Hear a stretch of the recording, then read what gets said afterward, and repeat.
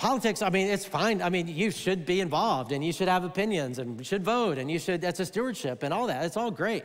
But if our hope is in a political person or political party or whatever, that's a problem. Because as Jesus people, what we're committed to, our allegiance and our hope is in King Jesus, is in El Elyon. And even as we approach like a new election season with the midterm elections and people are gonna be nervous and people are gonna get a little bit grumpy or a little mad at each other or whatever, let's remember that El Elyon is not up for re-election. That the God who is in control is not wondering how it's gonna go.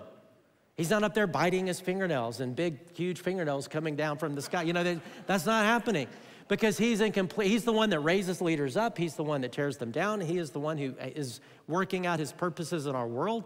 And therefore, we don't have to be scared. We don't have to be nervous. And we certainly shouldn't let that divide us because what unites us as the church, we're an expression of the kingdom of God, not of this world.